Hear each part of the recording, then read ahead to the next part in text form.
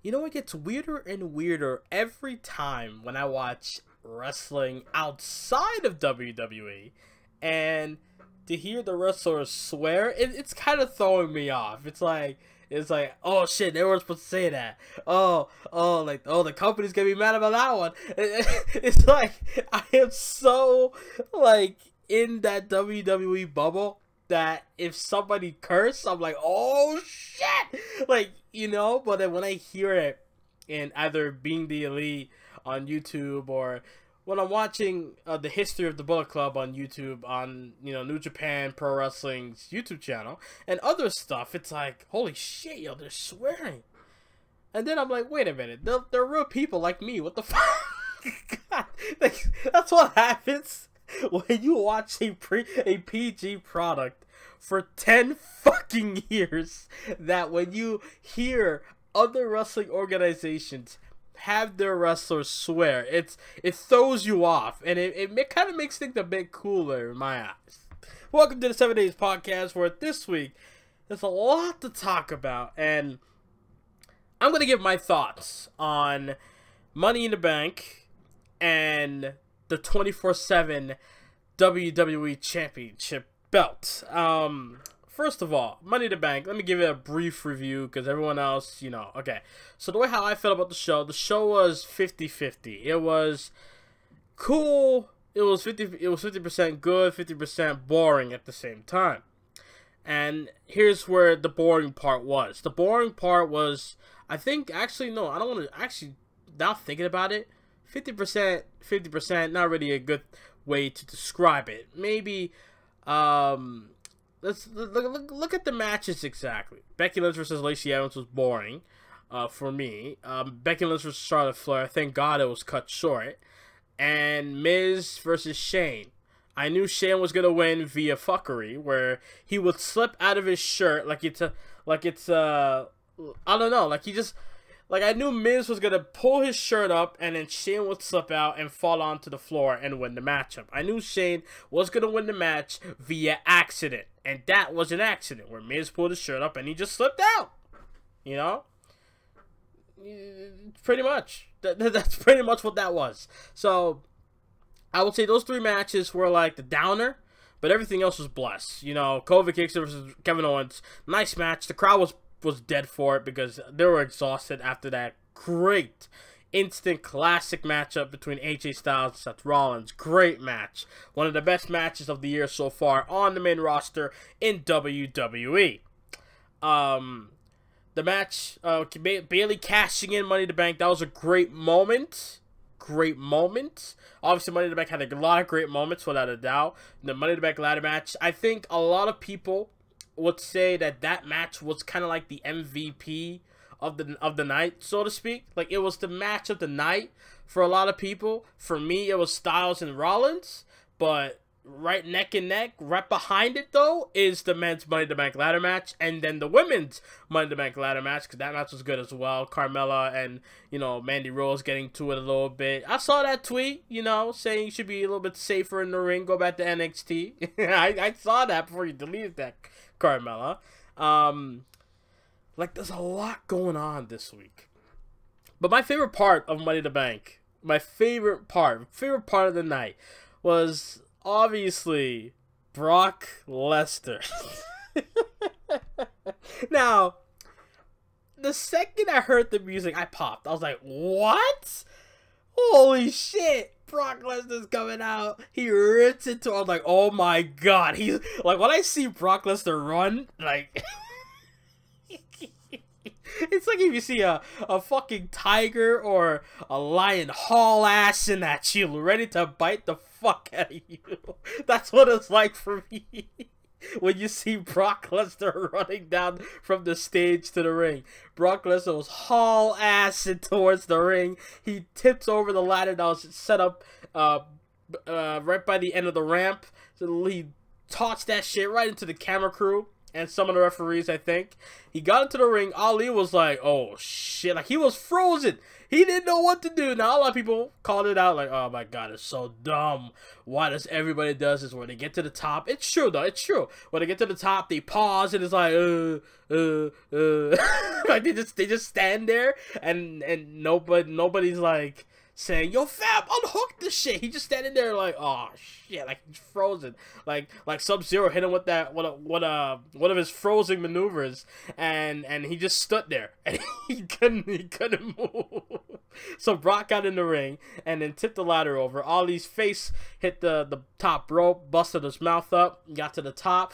Brock, the way how Brock was so cocky about it. He climbed up the ladder slowly. I think he was nervous because he never climbed up the ladder in WWE, at least to my knowledge. So he climbed up the ladder for the first time I've ever seen this from Brock. Climbing up the ladder, and then he gets to the top. He's like, ah! Like he's just bragging about it so hard. He hooks it, and he wins. But in the back, rude grin on his face. And then you look at that Paul Heyman. He's like, guess who's back? Guess who's back, baby? Now everyone else was shitting on it and booing it. I was loving it because I can't help it. I can't help but to love a cocky Brock Lesnar. I'm sorry, I can't help it. Like, yeah, I was all over the dude for the past 2 years, right? I know. I'm not going back on what I've said and how I acted. I'm just saying, you know, I didn't expect. Here's the thing, y'all should know from me already. I love surprises sometimes. Like when Goldberg beat Brock at Survivor Series 2016 in Toronto. Like that. I was against it at first. I was like, nah, it's gonna diminish Brock beating Undertaker at the Shriek, all that shit. I give you all the excuses I can give you, right? And then when it happened, I fucking loved it.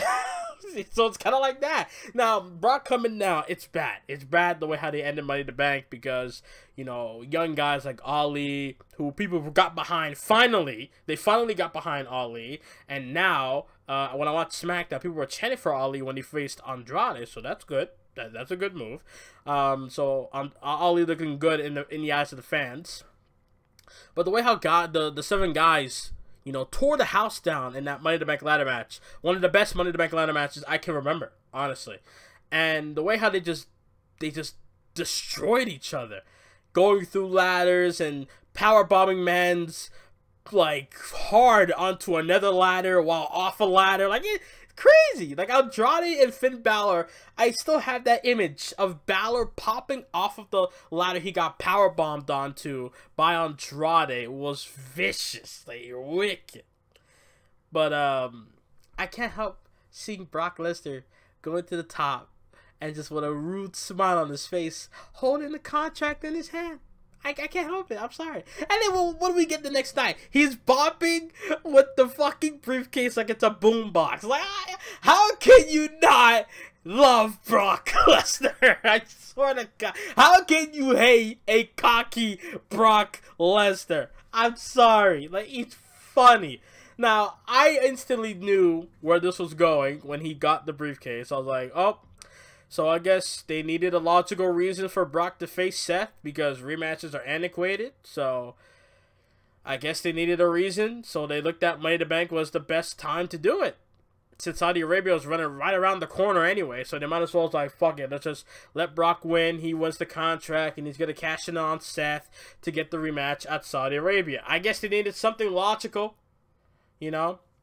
People were like, well, Brock doesn't need the Money in the Bank contract. You're right. He could just walk in, demand a shot, and he will get it. He could just fart, and he will get a shot like that. And that is true. But here's the thing, though. What if Brock was...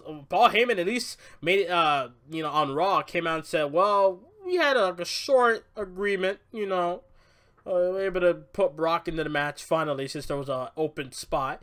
And boom, Brock was in the match. He capitalized when Mansoor got destroyed. And went in and did the deed and got the job done. So I'm not mad at it. Of course I'm not mad at it. I don't like the idea of Brock winning Money in the Bank in 2019 compared to the young stars that was in the match. But at the same time, I'm not mad at it because A, they need a logical reason. They gave us a mediocre one at best, but still a logical reason for Brock to win and then use that to get a shot at the Universal Championship. I still think he's facing Seth Rollins for the Universal title at Saudi Arabia, because people are saying, oh, he's gonna go after Kofi Kingston. Why? Brock Lesnar lost to Seth Rollins. Seth Rollins kicked Brock Lesnar in the fucking balls to win the Universal Championships before he stomped the fuck out of him 3 times. You don't think that's going to be in Brock Lesnar's head? Be like, this motherfucker walking around with my belt, kicked me in my balls, and y'all happy with that? Nah, you good. And he's going to come back and try to get back his championship. But for Kofi Kingston, it's like, there's nothing there. Oh, it's a rematch, because I said this on Monday night when I saw Kofi come out on Raw. I'm like, oh shit. What if they decide to go after Kofi Kingston with it, right? The last time Kofi Kingston fought Brock Lesnar was that Land of the Rising Sun, or whatever the fuck the show was called, in 2015. When it was the Beast in the East or some shit, right? When Brock Lesnar took on Kofi Kingston in like 5 minutes of a match. New Day got buried by Brock Lesnar. Remember that shit? So I think if they're gonna do that, they have to bring that up. If they try to act like nothing, they never fought before, bullshit. Come on, it's on the network, for God's sakes. I don't need the network to remember that match exactly. Come on. Same night, Finn Balor beat Kevin Owens to win his first NXT championship. Damn, y'all people and your memories are so off. I'm sorry. Anyways, but Bayley winning the Money in the Bank. Awesome. I was behind that 100%. Bayley won the Money in the Bank, behind that 100%. Cashing it in, I didn't know when she would do it, but I'm glad she did. I was like, give us the Shield moment, but with the Horsewoman instead. Think about it. In the Shield, you had Roman Reigns being WWE Champion, lost the title to Seth. Seth lost to Dean Ambrose right after, because Ambrose cashed in from behind and won the championship. So I was thinking, why don't they do the same thing? Charlotte beats Becky, wins the 9th title, right? And then somehow, I figured that they might do something like this, where Charlotte would stick around and beat up Becky Lynch or some shit. I figured that she would do something like this. And then Bayley comes through, cashes in eventually, and wins the Women's Championship. Now, people were saying that her winning the title is a big FU to Sasha Banks. Honestly, I don't give a shit. I just don't care. Sasha Banks, whether it's a fuck you to you or not, I don't care. Bayley won the belt. That's all I'm happy with. So, I mean, why try to make this about Sasha when it's supposed to be about Bayley? This is why I hate wrestling fans sometimes. They try to take something and then they try to make it about someone else, even though it's supposed to be special for the person that actually accomplished something. Sasha Banks is fucking home or on vacation chilling, where like she deserves to. She deserves to chill after all the fuckery she's been through. I'm not a gangster at all. I'm just saying, why you gotta be trying to take Bayley's moment and trying to turn into a fucking a narrative or something to fucking push it as, oh, that's WWE saying that could have been you, Sasha, but your ass want to chill at home, so fuck off. We'll give it to your bestie in Bayley, even though Bayley was in that same camp with Sasha Banks, who's been treated like shit for 2 fucking years, and finally now she got her big break. And I'm actually happy it's Bayley, because at least Bayley might get a longer title reign. For all we know, Sasha would have won the contract, cashed it in, and lose it under 30 days again, becoming a 5-time loser. You never know. This company does not change, you know. I hope you know that. So I don't know why people always give WWE the benefit of the doubt sometimes when it comes to situations like these. They have yet to prove in me. They had 4 chances to prove to me that they can make Sasha Banks a credible champion, and they have not done so. So, who am I to freaking come out here and doubt WWE giving Banks an opportunity or a shot? But let's keep going. Sasha Banks, Bayley won the championship. I'm happy about that because I'm tired of Charlotte Flair in the championship picture. For fuck's sake, we're done with that. Bye. Now, the fact that they're having Becky on SmackDown, even though she's the Raw Women's Champion, this stupid wild card, yet people like it somehow. I don't know how you see it. I'm watching SmackDown the network like 2 years ago, 2.5, 3 years ago. It's 2016, after the brand split was done, right? Was ready to go and starting. I'm watching SmackDown. And I'm watching and I'm like, where the fuck, what happened? Where did this go? You know, we had so many great stuff going on. You had stuff, like, people didn't hate on Alexa Bliss like they do now. Before, we used to have Becky Lynch being the champion, the leader of the women's division on SmackDown. You had Naomi coming to her own. You had Nikki Bella there, feuding with Carmella at the time. You had Dean Ambrose, you know, after losing the championship, getting big wins over John Cena on SmackDown Live, etc. You have The Miz on the rise as Intercontinental Champion. Dolph Ziggler feuding with The Miz as well. You had a lot of good shit. Slater! Heath Slater and Rhino, a unknown makeshift tag team, came through and then got the fans behind them, won the tag titles at Backlash. Where the fuck where did that go? What happened to tag team wrestling and all this other stuff that happened over the years? What happened? I don't get it. Now all of a sudden, we got wild card because the networks, USA and Fox, are now saying, oh, we want big stars on both shows. So they're like, we don't want to end the brand split. Wild card, where 4 to 5 stars can be on one show. Like, I want to see Charlotte Flair on 2 shows a week, when I'd rather see her once a week. Alright, this isn't fucking WWE before the brand split in 2015, 2016, where you had Monday Night Raw live and SmackDown taped, and you would see the big stars on Raw, and some of the big stars on Raw show up on SmackDown as well. That's not what this is, okay? I don't like this at all. So, that's just me. Now, WWE 24 Championship, 24/7 Championship. Now, when Mick Foley came out and he's just blobbing at the mouth, just talking and talking and talking, blah blah blah for so long, he brings out the championship, right? He's like, the WWE 24/7 title.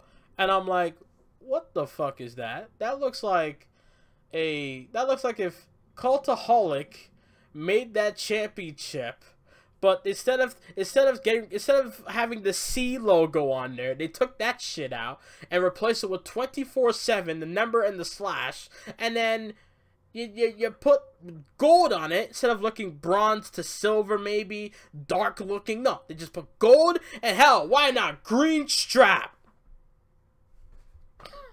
The fuck? Now the championship looks ugly. I'm not gonna lie. It does. I'm not gonna come out here and say, it's alright, you know, it's not that bad. And then no, it's bad. I don't like it. I try to give it a chance, but it's like every time I look at it, I don't like gag or anything, but like I just don't find the appeal in it. I just don't.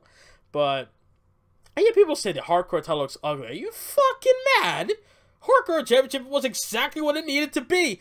Well, they made another hardcore championship design in 2002, I believe, and that one was a lot worse than the original one. Just saying.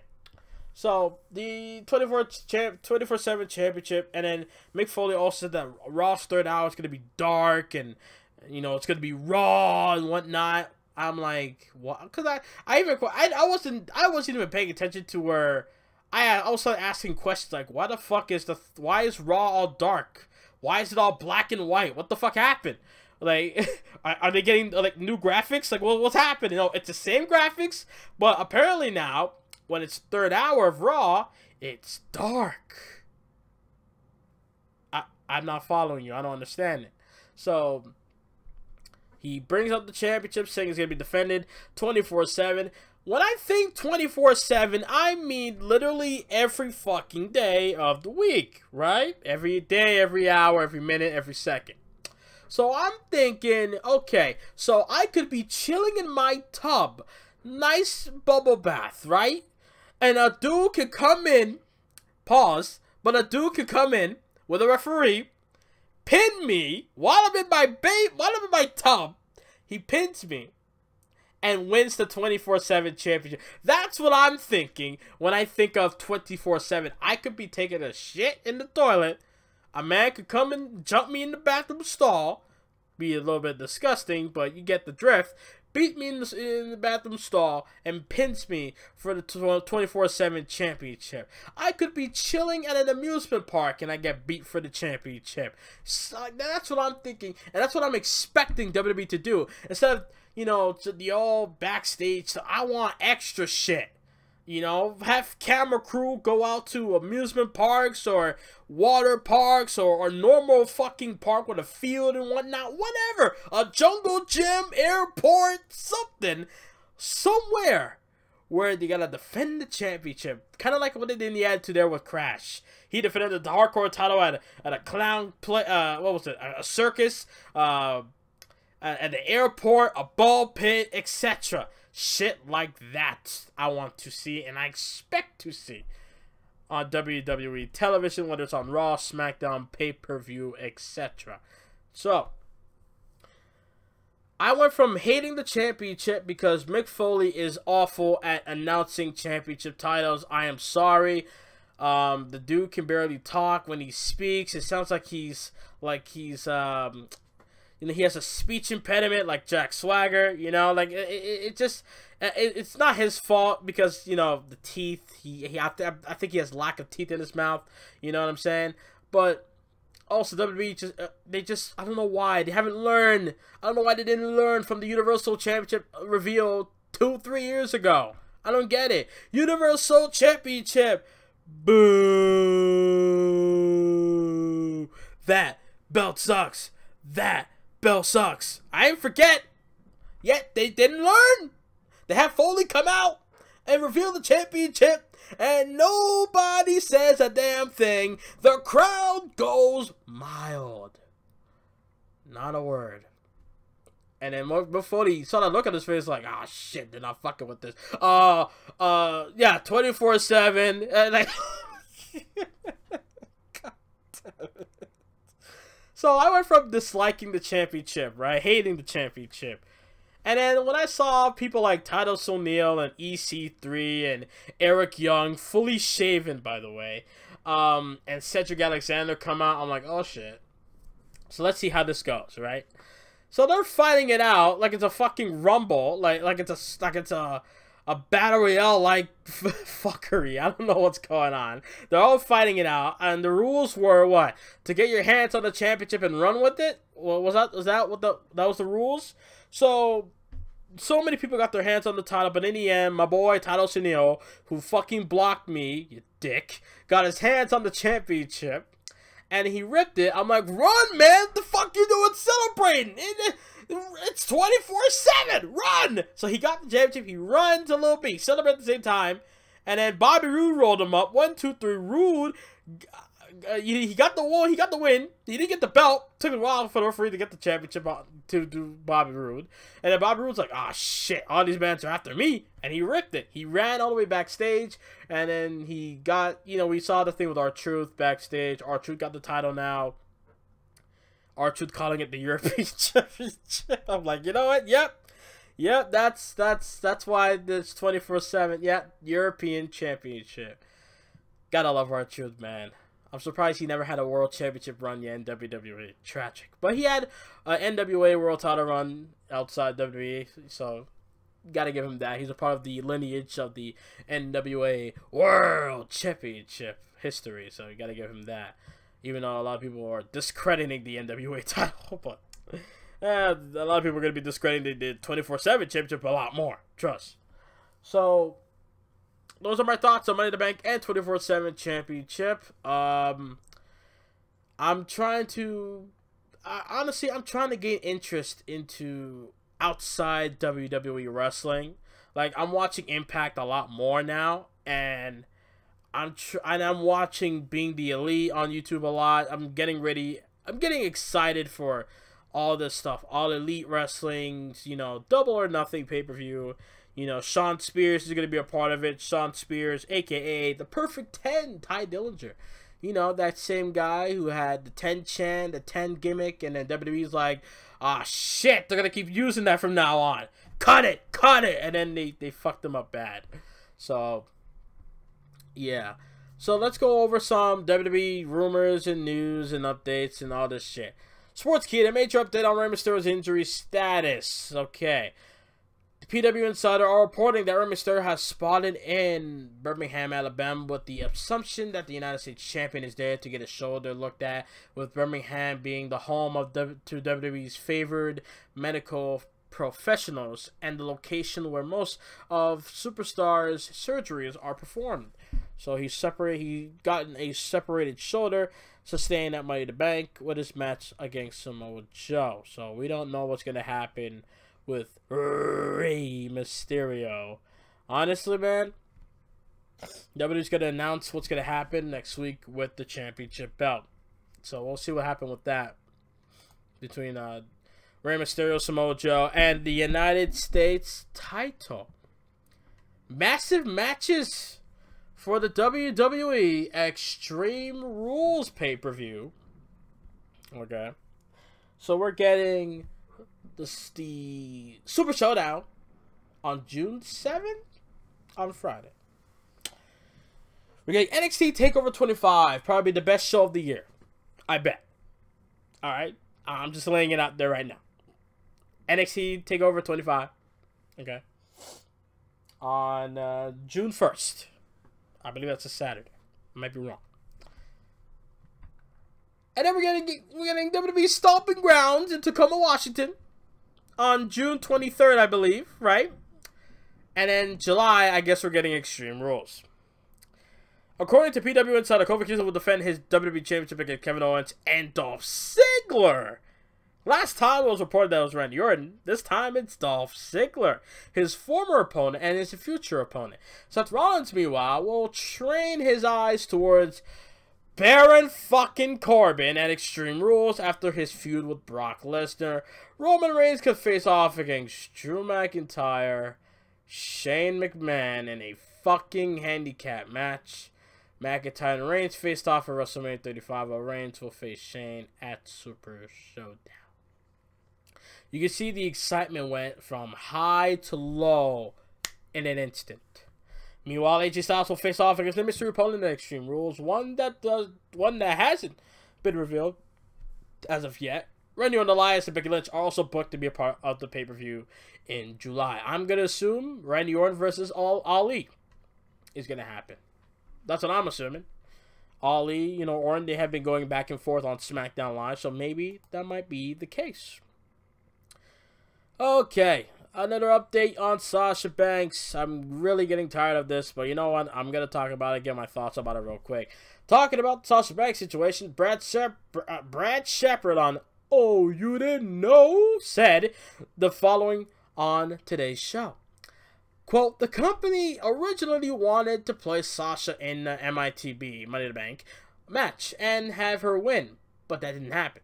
The situation with Sasha was quiet as of last week, and she's still expected to remain with the company, in the company, and eventually return, as I've reported.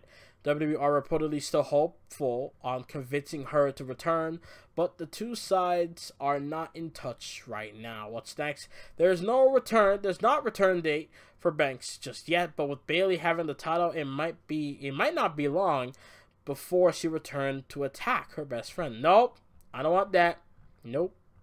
No. Keep Sasha on. You know what? It's not gonna matter. It's not gonna matter. Well, I was gonna say, you know what? I was gonna say, nope. Keep her on Raw. Keep her away from. It's not gonna matter. Wild card, right? So that means we're gonna see Sasha on both shits. Fuck. I hate this. Report from Cage-Side Seats. By the way, the three reports I already talked about: Rey Mysterio's injury update, rumors about Extreme Rules matches being teased, and Sasha Banks' update return was from Sportskeeda. This one's from CagesideSeats.com. Report: new 24/7 title was not WWE's idea. So who came up with this monstrosity? We'll find that out. Okay, for those who love or loathe WWE's new 24/7 title, I'm 50-50 on it. You can now shift your praise or anger over to the USA Network. Wow. Fucking USA Network. They don't know shit. I'm sorry. 2 episodes in, and the 24/7 title has already given viewers some of the more memorable moments of the night. Not really. A new report states the idea to bring a new title into the mix did not come from WWE. In the latest edition of the Wrestling Observer newsletter, Dave Meltzer reports that the 24/7 title was part of a laundry list of items given to WWE from the USA Network. In recent weeks, quote from Dave Meltzer, in recent weeks, the ratings for Raw's third hour got bad enough that WWE recognized they had to do something. The big move was basically to allow the top stars from SmackDown to appear on Raw and to make sure SmackDown doesn't become a secondary show while it's getting ready to move to Fox. To do the same, USA Network of late was sending in all kinds of ideas to WWE to bring up the third hour ratings. Oh yeah, like that's gonna do anything. I'm sorry, it's not. The third hour is a fucking... Let me keep going. One person with knowledge of the story said the ideas were all terrible, but the 24/7 idea was the best one, and McMahon knew he had to take one of them. While the idea is 24/7, Foley, in announcing it, said that it would be there for the third hour of Raw, which made no sense. Of it can be defended at any time, but that's the reason he said it. I guess it'll be mostly part of the third hour, even though the idea can be defended at any time. The thing that sticks here is that the majority of USA Network's idea were terrible. Has this source watched WWE over the past 2 months as ratings continue to sink? WWE has trotted out so many half-baked creative ideas in recent weeks. The thought of USA executives having even worse ideas sounds just a bit off. Maybe because the goals posts were moved so far back, but 1 week into the 24/7 title experiment, the ratings for both Raw and SmackDown were up this week. In need of creative help, should WWE be taking in more ideas from their TV network partners like USA and Fox, or is that just a recipe for disaster down the road? You see, this is where people fucked up here, okay? This is where people fucked up here. The WWE, the reason why ratings are failing, lack of character and lack of storytelling, right? 24/7 championship. It may have brought the ratings up a little bit because obviously everyone's going to be paying attention to, you know, a new championship being revealed on WWE television. Even though adding a title to WWE is a bad move in my eyes because, well, you have, let's see, I'm talking all over WWE, all over. You got NXT, NXT Tag Team, NXT Women's, NXT North American Championships. That's NXT's, right? All 4 championships. You got the NXT UK, you got the NXT UK Championship, WWE UK United Kingdom Championship, right? That's the main title. And you got the NXT UK Tag Team Championships and NXT UK Women's Championship. I would be surprised if they announced a NXT UK Mid-Card Championship eventually. So that's there. Cruiserweight title for the Cruiserweights on 205 Live. Then on Raw and SmackDown, let's see. Universal Championship, United States Championship, Raw Tag Team titles, and the Women's Tag Team titles, and the Raw Women's Championship. That's 5 on Raw. And then same thing for SmackDown, pretty much. So, well, you know, WWE Championship, Intercontinental title, SmackDown Tag Team title, SmackDown Women's title, and the Women's Tag Team title be on both shows. Whew. There's about freaking over a dozen championships in WWE combined. All of them, over a dozen. Yet, adding one more is going to be better? I don't think so. No. I'm watching Being the Elite. Someone asked Matt Jackson, yo, like how many championships does AEW plan on having? And it's like, well, we're going to plan to have a few, because we don't want to, you know, diminish the prestige of the championships. They want to have title changes mean something. WWE, the last time I felt like a championship meant something, I think was 2016 on SmackDown. The last time the Universal Championship was a big deal to me was when Kevin Owens won it in a Fatal 4-Way match. Honest. It was a big deal at SummerSlam, but then I'm talking after what happened. You know, Finn Balor won it and he got hurt and relinquished it the next night. So that barely counts. When Kevin Owens won it on Raw on August 29th, or August 30th, bruh, crazy. Great episode of Raw that day. I'll never forget that one. Triple H turning on Seth Rollins. He was already heel, so he's turning on Seth Rollins for Kevin Owens, etc.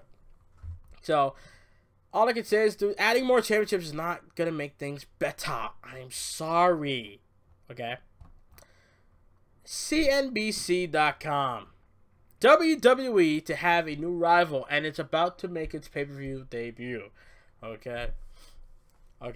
WWE has had the sports entertainment market in a chokehold for much of the 21st century, particularly in the United States and Europe, since the acquisition of several rival organizations in the early 2000s. However, a new adversary is about to enter the ring this weekend when All Elite Wrestling AEW makes its own pay-per-view bout. However,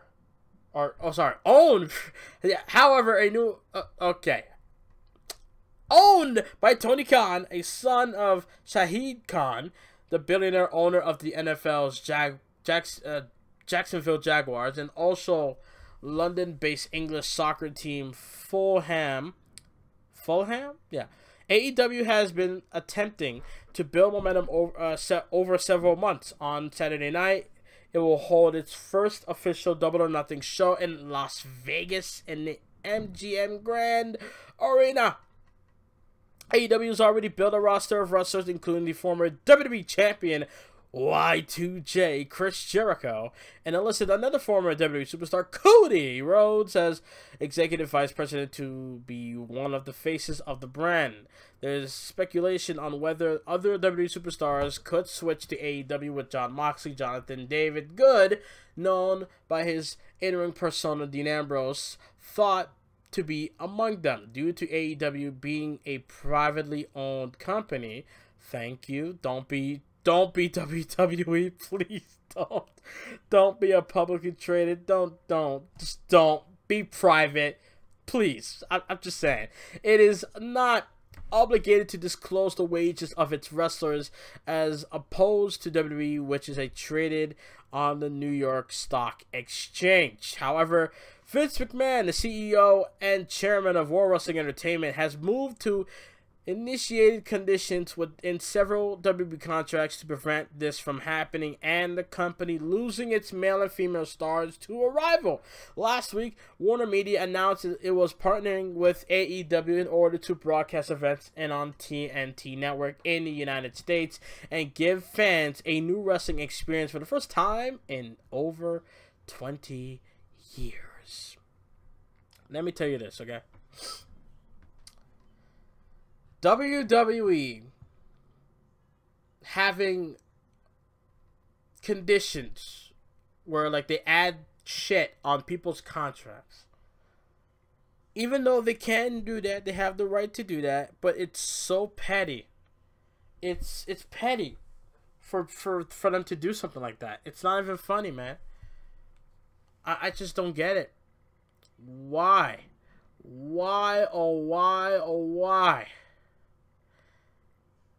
I just, why keep a talent like Luke Harper locked up in a contract even though you're not using him? I don't get it. Why can't you just let him go? If you I don't want to be one of these people that reads reports and then take it as the gospel, like it's 100% fact, that's exactly what happened, give it your benefit of the doubt. But if it did happen, of a report saying that Harper went to Vince and he's like, why are you keeping me around if you're not even going to use me? And then go to Triple H about it. I mean, fam, the fuck? I would, honestly, at that point, I would do anything to get the fuck out the company, honestly. I will show up late or poor-ass performance in the ring. I will do something. I at first had the idea of failing the drug test to get out, but WWE realized that already, so I'm like, ah, shit. How else can I get out of there? you just gotta do something where they can't sue you. You know what I'm saying? Or they can't take you to court. So you can just go, do your job, do it poorly, let them get mad at you, yell at you and shit. Be like, I want to fucking leave. Let me go. Like, release me off the contract. If not, I'm going to keep doing what I'm doing until you say, you're fired. Alright? Like, if I was Harper, he's a nice guy. But if that was me, and I'm trying to get the fuck out of a place that is not making me happy, WWE now seems like fucking prison. That's what it seems to be. Everybody's making WWE to seem like it's fucking prison, and people are trying to get out, but they can't get out. They gotta do their time, and when the time is up, that's when they can go. People try to break out before their time was up. And if they try to break out, the WWE's gonna fucking strike and fuck their whole lives up. So, oh my god, I don't know, and yet there's some people out there that wants Jericho, Ambrose, CM fucking Punk to go back to the WWE. You gotta be out of your goddamn mind if you want those great people to go back to World Wrestling Entertainment Inc. That's not a good move. That's not a good move at all. I'm sorry. When people are saying, oh, I want to see a Punk to wrestle, come back to wrestling. So I do too. I do too. You know, and I used to think having him come back to WWE would be great. Him against Seth Rollins, AJ Styles. Yeah, great. But then you gotta think business-wise after all this shit, going to court, all this stuff, and now he comes back? CM Punk will look like the biggest bitch I've ever seen in my life. I'm sorry. Yeah, I mean, he won't, honestly, he won't care what I say, what you say, what anybody say. He'll do what he want to do. That's him. I'm just giving him my opinion. That a person like that to fucking complain and go to court, fight WWE and win, do all this shit, and then all of a sudden, when the timing is right, when the moolah is right, when the money's right, that's when you come back and act like all these fucking years of you leaving, people chanting your name for all these fucking times, chanting your name at segments that are actually good, but they chant it for no reason, and just being disrespectful at times, but at a lot of times being real, because some segments are actually boring as fuck. Through all of that, all of a sudden you come back? Nah. If you come back to wrestling, okay, I instantly thought Ring of Honor would be a good place for him to go. Why not? That's where he got his first, that's where he got his kick in the door in wrestling in the first place, right? Like, as far as, like, on a major scale, I should say. Like, that's when people started to notice him. That's when WWE noticed him as well. Him going back to Ring of Honor would be nice. But then now I'm thinking, well, since AEW's a thing, why not? When you're done with MMA at some point, you know, and you have interest in wrestling again, you swoop your ass back up here and go to AEW, work on TNT, and do whatever that you want to do. You know what I'm saying? I don't see the idea of WWE or him going back to WWE along with the likes of Jericho. People are sitting on Jericho saying how, oh, he made his name in WWE and now all of a sudden he's working for the rival fuck off. Like, dude, fuck you. Like, there's something called progressing. There's something called, you know, I don't know. You want to move up the ladder, so to speak. You want to do better. You know what I'm saying? Instead of just being, like, Jericho said on the Busted Open Radio podcast with Bully Ray and the other guy, I'm forgetting his name. I'm sorry, but he's good on the show as well, right? He said if he went back to WWE, he knew exactly what he would be doing. He would probably feud with Kevin Owens, right? Because Kevin Owens beat him for the United States Championship back in 2017. Kevin Owens put him on the shelf for some shit, right? So, like Jericho would come back and feud with Owens over that, right? That's what would happen. And then Jericho would do the list, and even though the list would not be funny at this point, honestly, yeah, it'd be for one night, it would be like, you just made the list, and it would be funny, it'd be hilarious, right? But then when you keep doing it weeks later, it's like, I mean, and then immediately immediately think of Jericho in New Japan, and you'd be like, what happened? Why go from that Jericho to this Jericho? You know what I'm saying? Like, why waste your time with that? You know, so so all I can say is, dude, All Elite Wrestling, I'm excited for it. I'm not like these fucking marks out here fucking marking out hard. Oh my god, it's gonna be competition in WWE. It's gonna like fucking it's gonna be better than WWE. It's gonna be like better in ratings and all this other shit.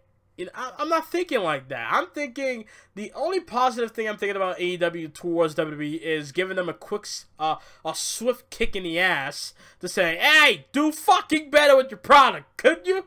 You know? That's how I look at it. Dustin Rhodes, Goldust, discusses walking away from WWE, talent being scared of Vince McMahon. Do I really have to read all this shit? That's a long shit to read. Are you good? I'm not reading all of that. And yeah, I'm not reading all of that. Fuck that. I'm sorry. I'm not reading all of that shit. But yeah. All I can say is I can't wait for Double or Nothing. If I can get my hands on it, I'm gonna watch it and get my thoughts on it and review it maybe. This week in WWE, SmackDown was okay, but it wasn't like good enough for me. I'm sorry, like it wasn't good enough for me to enjoy. That's what I'm trying to say. Everything else this week was rotting. WWE, Money in the Bank, you know, just Brock Lesnar coming out. That was like the best part of the night for me. It was just funny, you know, Brock Lesnar being a prick. I love prick Brock Lesnar. And then coming out boomboxing to the Money in the Bank contract. Like, there's some memes out there about it, but some weren't. Some were awful of the memes of Brock Lesnar boomboxing with the briefcase. So yeah. What do you guys think about all this stuff, man? What do you guys think? AEW, what do you guys think of WWE and 24/7 Championship? What are your thoughts? You like the title? Are you 50-50? You hate it? What are your thoughts about it? Leave your comments down below. Hope you guys enjoyed this. A lot of non-wrestling videos are coming out this week, by the way. I recorded some other gameplays, so stay tuned. With Facecam, by the way. So stay tuned with that. Hope you guys enjoy it. Like, subscribe, follow me on Twitter @Boy133Jim, and I'll see you guys next time, and I'm out. Later.